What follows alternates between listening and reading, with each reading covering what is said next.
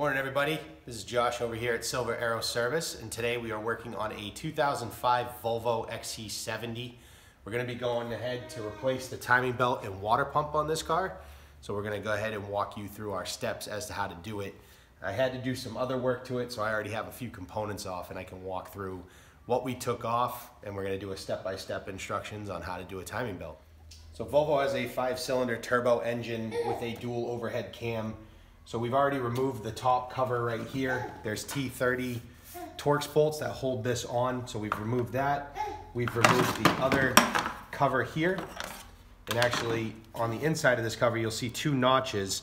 And once I get this front cover off, we'll rotate the engine over so that we can set base timing. So I'm gonna go ahead, remove the 10mm bolt that holds this cover on, and then we'll show you how to set base timing.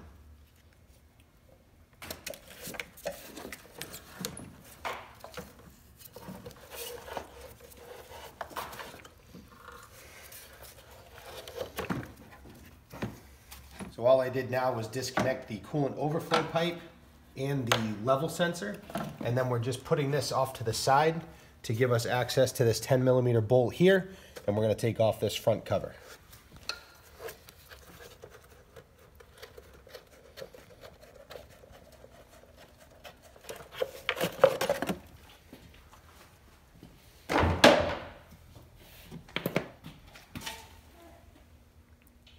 So now that we have removed the front cover, you can see our timing belt in here now. These are your variable valve adjusters. And then down here is our water pump, our tensioner, one of our idler pulleys, and then the crankshaft down there. So what we're gonna do is we're gonna rotate this engine over now. We're gonna put it at top dead center, and we're gonna show you where your timing marks are so that you know the engine is completely timed before you remove this belt. So now what we're doing now is we're going to take off the auxiliary belt. So I have my tool down there. We're going to just apply the tension so we can slip the belt off up here and then relieve that pressure. And the tool we're using is just a 3/8 ratchet with a T60 Torx bit. Took off the auxiliary belt that runs the water pump and the alternator and everything. There's a tensioner right here that you can see. And you actually use a T60 Torx bit right inside here, and you apply the tension to relieve, apply pressure to relieve the tension on the belt so that you can slip the belt off. And the reason we're doing that is so we can take off our harmonic balancer. So now that we have the belt off, we're gonna go up. The other thing I did is I did put paint marks on our timing marks. So right now I can tell that we are 180 degrees off. So once we remove the harmonic balancer, we'll be able to rotate this engine right into perfect time so that we can remove our belt.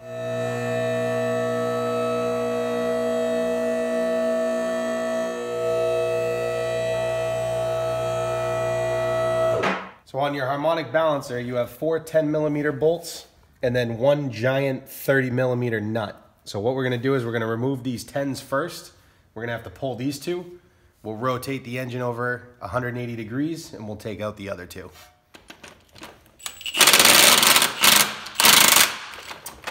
Damn it.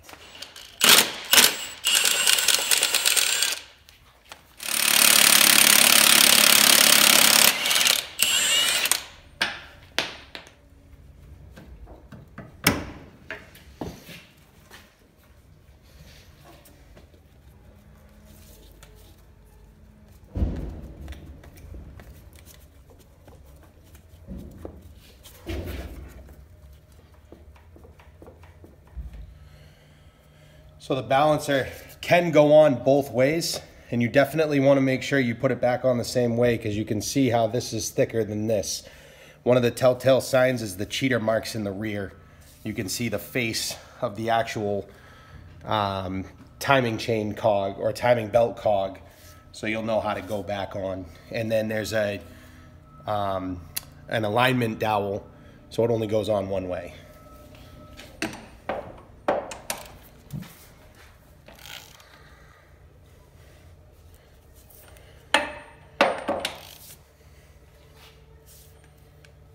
So now that I've rotated it back over, if you look right here on the pulley, you can see a little keyway right here on the bottom there. That's your timing mark, and that's telling me that this engine is 180 degrees out like we talked about earlier. So what we're gonna do is we're gonna rotate this thing over, and there's actually a mark on the top of the engine which you can't see that we're gonna line it up with. And I'm gonna put some paint on there so that way we can see it when I come down with the car and show you exactly where we want it.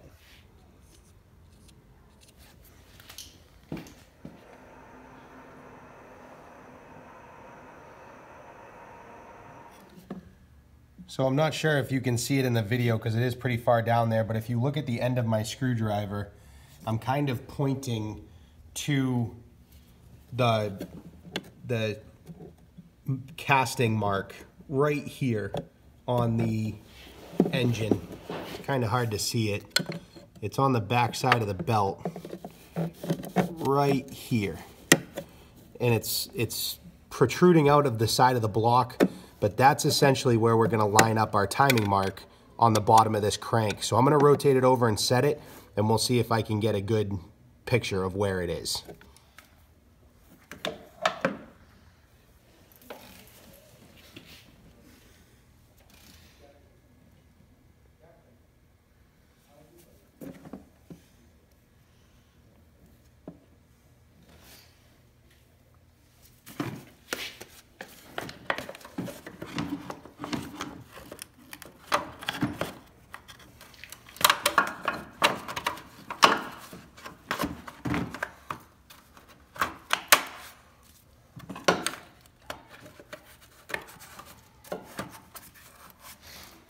So now we have it set up on time, and like I said, I made the paint marks, so if you look down there, you can see the line, let me look further down, right there. See the yellow paint mark that's on the pulley? Right here, and that is lined up with the casting on the engine. And then if we look up a little higher, you'll see my paint mark on my timing, which there's a little notch in there that you can't really see, and then the notch up here, and they're both lined up. So that's telling me that this engine is perfectly in time, and we are now safe to take off the timing belt. After we remove the timing belt, we're gonna remove the two pulleys, and we're also gonna do the water pump while we're in here. I'm taking off the 12mm bolt that holds the tensioner on. I'm gonna remove it all the way because we're just taking the tensioner right off, so there's no reason to leave it in.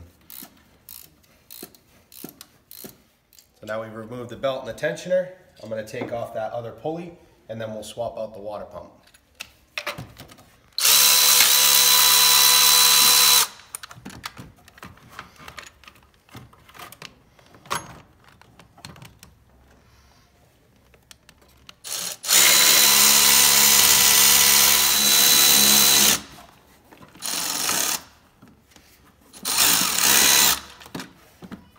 I'm gonna go ahead and remove our water pump. There's either 6 or 7 10mm bolts. I'm gonna go ahead, crack them all loose, and then I'll use my electric ratchet to take them completely out. I didn't pre-drain the cooling system, so once I crack these free, it's gonna drain the coolant out of the block.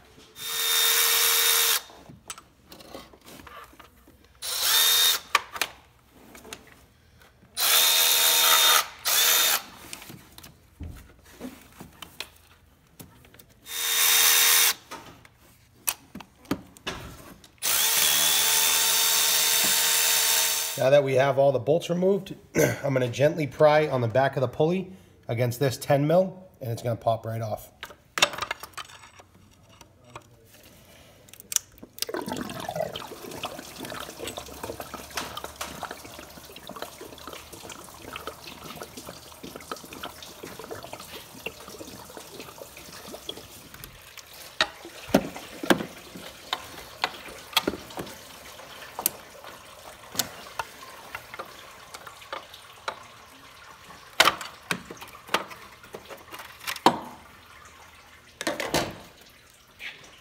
And there we go, there's the water pump.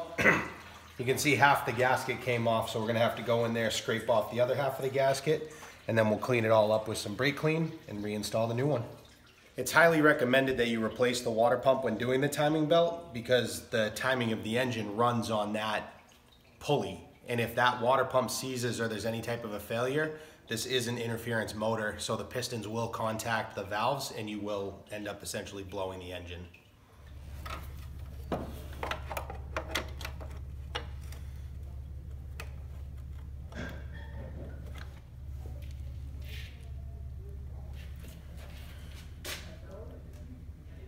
So we have the new water pump in place with the new gasket, and you definitely want to make sure that you use new bolts, new hardware. It has some blue Loctite on there, which is going to help seal the passages and everything for the water pump. So we're going to go ahead and put those in, tighten them up, and then we'll be ready to reinstall our pulleys and put our new belt on.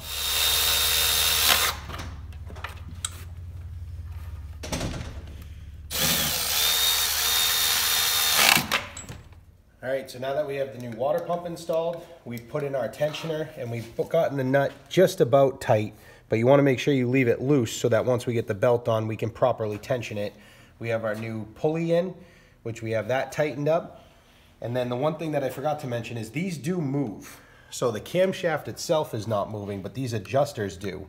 And all you wanna do is make sure that it's backed up so that it can't move forward anymore. And as long as they're like that, we'll be able to hang our belt and everything is properly in time.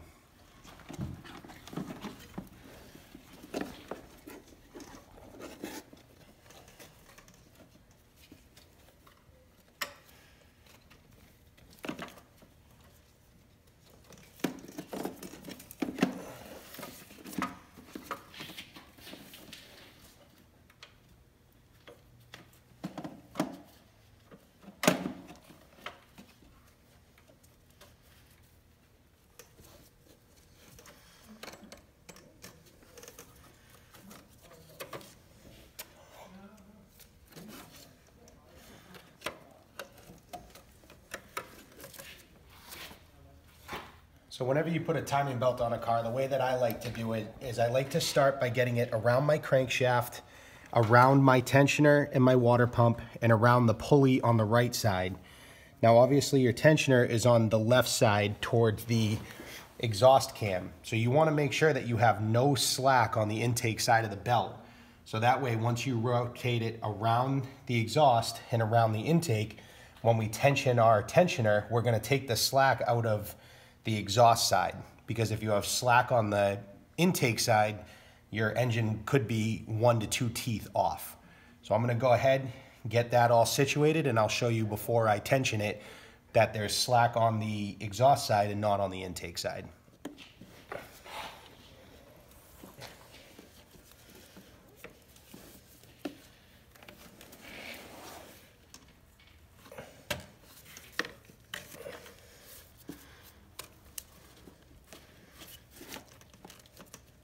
All right, so we've slipped our belt on. You can see that our timing marks are still dead on where we want them on our crank and our camshafts.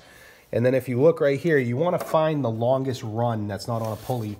You can see how we have barely any slack here. And then on this side, we have a great deal of slack. So now what we're going to do is we're going to use a 6mm Allen wrench inside this adjuster here. And as we rotate this adjuster, this arm right here is going to turn, and I like to go just slightly to the right of this U that's cut into the tensioner. And when we go just slightly to the right, as this belt stretches slightly, it's going to fall perfectly right there, and you'll know that your tensioner and your timing belt are properly tensioned. Now that we have the belt tensioned, we've checked our timing marks. Our timing marks still haven't moved. So a good practice to get into now is we're going to rotate the engine over 2 full rotations.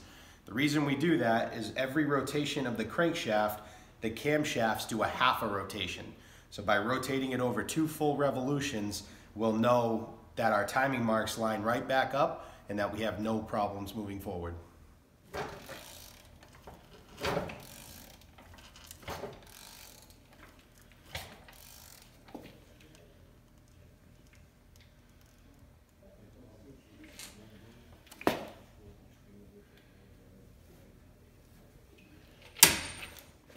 So now after completing the revolutions, everything lined up exactly where we want it. Everything's set to the way we want it. We're gonna clean up the little bit of coolant that's down there still. We're gonna reinstall our covers, refill our coolant, and this car will be all set.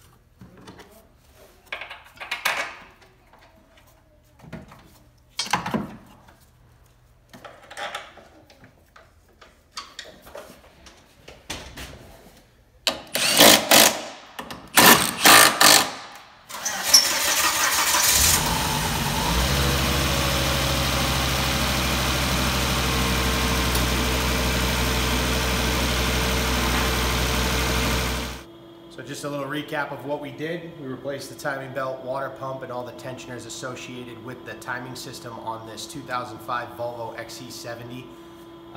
We use all OEM components, so it was a Continental belt with an ASIN water pump and then the associated pulleys. If you have any questions, feel free to reach out to us. You can check us out online at silveraeroservice.com. You can call us at 603-566-2075. If you like this video, please make sure you hit the likes button and also subscribe. And as always, thanks for watching.